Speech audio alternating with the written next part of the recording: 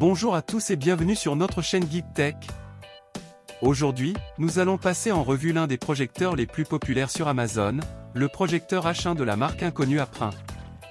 Ce modèle est actuellement en promotion à 99 $, et je vous laisserai un lien en description pour vérifier le prix actuel et obtenir plus d'informations. Mais avant de commencer, si vous appréciez les revues et vidéos de technologie, n'hésitez pas de vous abonner pour être avisé des prochaines vidéos. Voici le modèle H1 avec une résolution native de 1080p. Il fonctionne sur un écran jusqu'à 200 pouces et est livré avec un écran de projection de 100 pouces. Il dispose également du Bluetooth 5.1, ce qui vous permet de connecter des écouteurs ou une enceinte externe. La lampe a une durée de vie annoncée de 10 000 heures. Dans la boîte, vous trouverez un câble HDMI, un câble d'alimentation assez classique, et une petite télécommande. La télécommande qui reste assez basique, avec des boutons de contrôle du volume, sourdine, source, accueil, retour et les flèches directionnelles. Le projecteur lui-même est compact avec une finition en plastique mat. À l'avant, on a un capuchon d'objectif et un capteur de télécommande. Le design en deux tons noir et blanc est assez élégant. Sur le côté, on branche l'alimentation et on accède au filtre.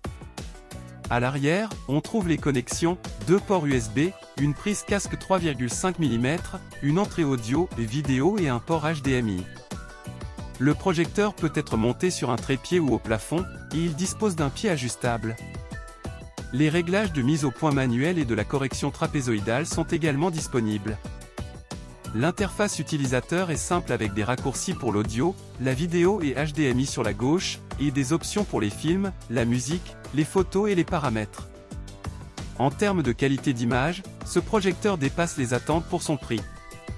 La mise au point manuelle peut prendre un peu de temps à ajuster, mais une fois fait, la qualité de l'image est nette avec de bons contrastes et des couleurs précises.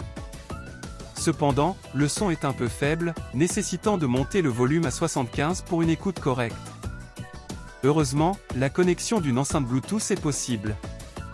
Pour les présentations, connecter un iPad donne des résultats impressionnants, avec du texte clair et net. Les jeux mobiles et les jeux rétro sont agréables à jouer sur grand écran. Même des jeux plus exigeants sur Xbox sont jouables, bien que quelques légers décalages puissent se produire. En conclusion, le projecteur H1 offre une excellente qualité d'image pour son prix, avec quelques améliorations possibles comme un volume de haut-parleurs plus élevé et une mise au point électrique. Malgré cela, je comprends pourquoi il est si populaire. Si vous avez des questions, n'hésitez pas à laisser un commentaire ci-dessous. Comme toujours, retrouvez tous les liens dans la description. Merci beaucoup d'avoir regardé et je vous apprécie vraiment si vous êtes allé aussi loin, d'appuyer sur le bouton j'aime et de s'abonner pour me soutenir sur cette chaîne.